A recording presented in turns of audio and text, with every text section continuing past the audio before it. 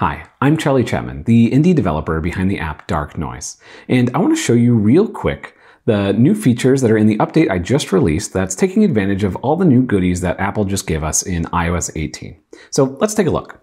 All right, so I'm on my home screen, and one of the main design philosophies behind Dark Noise has always been about getting you to your sound and getting you back to your life, whether that's sleeping or working.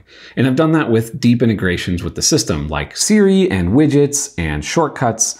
These are all things that I've really focused a lot on. And this year, Apple gave us a new type of widget, and that's the Control Center widgets. And of course, I've implemented those here. So if I pull down my Control Center, it looks pretty similar to before, but you'll notice there's these icons on the right, and that's because there's actually pages. You can add multiple pages of Control Center.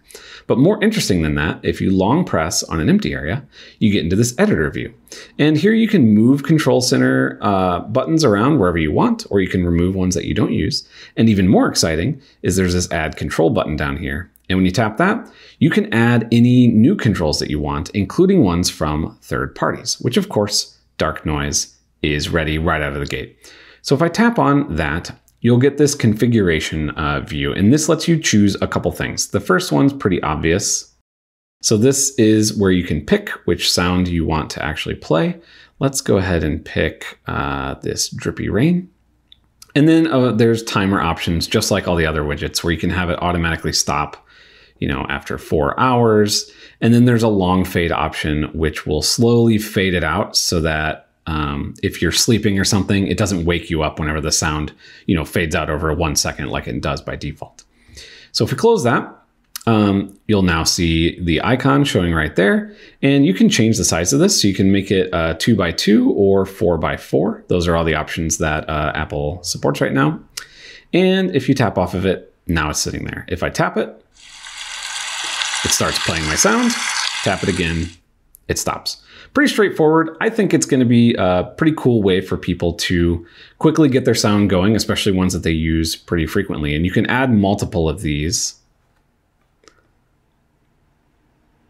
So I could have, drippy rain, but then I could also have a waterfall sound.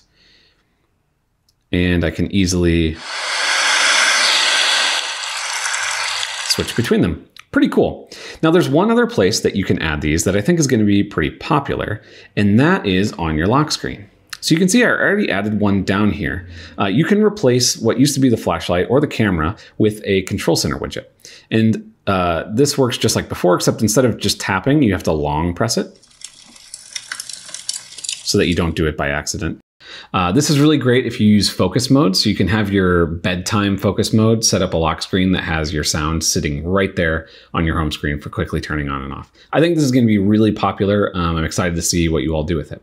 Now, the other thing that iOS gave us this year is a more customizable home screen. So if you long press on your home screen to get into wiggle mode and you hit edit, there's a customize option now. And if you hit that, you can switch all your icons into a dark mode icon. And you can see Dark Noise supports that right out of the gate. It has this nice purple interior instead of the purple outside. And so it matches with all the other dark system icons.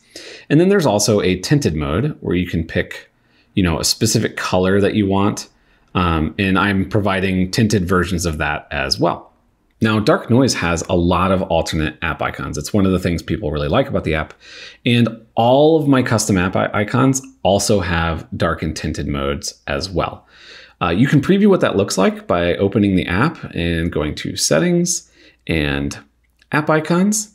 And here you'll see all the icons just like before, but then now there's this toggle at the top that says Preview Dark Mode. And if you click that, you can see all of them in their dark mode glory.